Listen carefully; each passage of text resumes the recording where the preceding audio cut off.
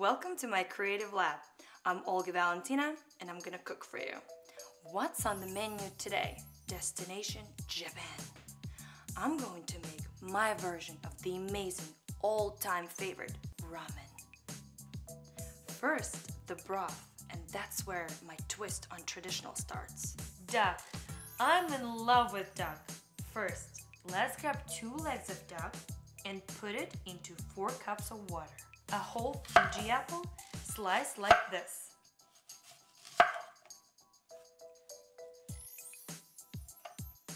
One onion cut into quarters.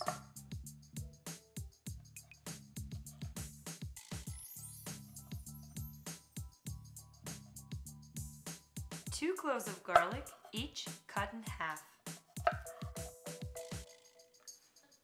Bring everything to a boil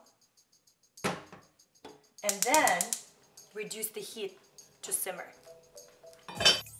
This should cook for at least an hour and a half, but the longer you cook it, the more the amazing flavors will come out. Now, you can add 1/3 of a cup of soy sauce.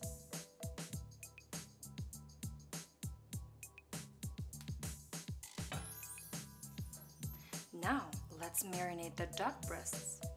In a bowl, combine 1/2 cup of sake, 1/2 cup of mirin, which is a sweet rice wine for cooking, 1/2 cup of soy sauce, or if you're doing gluten-free version, use tamari.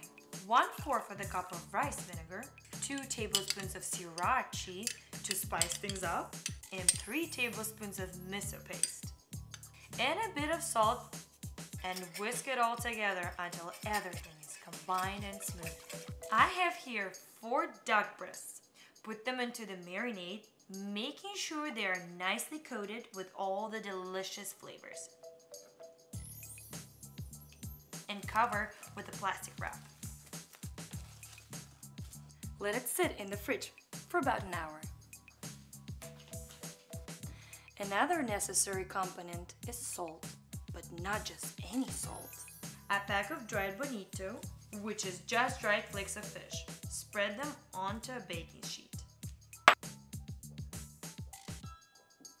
And toast them in the oven for 2 to 3 minutes at 400.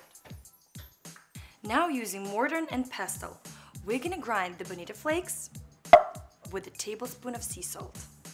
There are a lot of components to ramen, but to serve it properly and warm, you need to prepare everything beforehand. And, like an architect, put it all together. I love nice yummy egg in my ramen.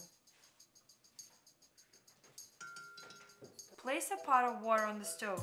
Add in 4 eggs. Bring it to a boil and then reduce the heat to medium. Cook the eggs for exactly 7 minutes. And have a bowl with ice water ready, so that the second you hear your timer, you can dip the eggs into the ice water to stop the cooking process. Let them cool in the ice for about 15 minutes. Next step is dashi, little bags of concentrate fish stock. I like to use ago dashi, which is made from flying fish, and katsuo dashi, which is made from dried bonito fish. 2 cups of water, but make sure to use a big pot, because in a few minutes we're going to combine our duck broth with the fish stock and simmer for 10 minutes. Place the strainer onto the pot with dashi and pour the duck broth in. My local Japanese market has a huge variety of dashi. I tried a bunch and played an experiment to find my favorite combination. Yours might be different. Don't be afraid to try something new and create your own ramen.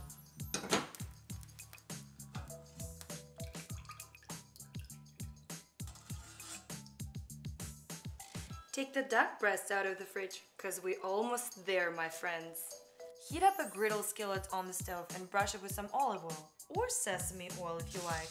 Once it heats up, place each piece of duck onto the pan, skin side down, and cook for 5 to 6 minutes on one side, then 7 on the other.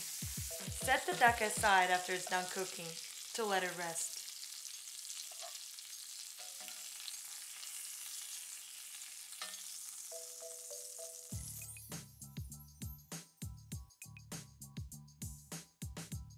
While duck is resting, toss the noodles right in the broth.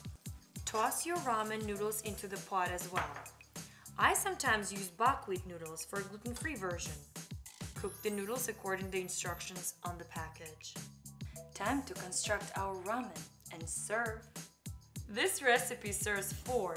In each bowl, add 1/4 tablespoon of our salt mixture, along with the 4 pieces of menma, which is just marinated bamboo shoots. Gluten-free friends, be careful, because menma often contains soy sauce. Pour in the amazing broth. Place some noodles.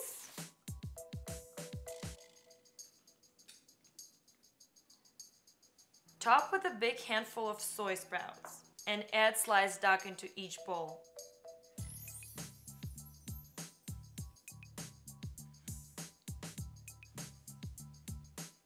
Some green onion and a sliced egg. Last but not least, don't forget about chopsticks.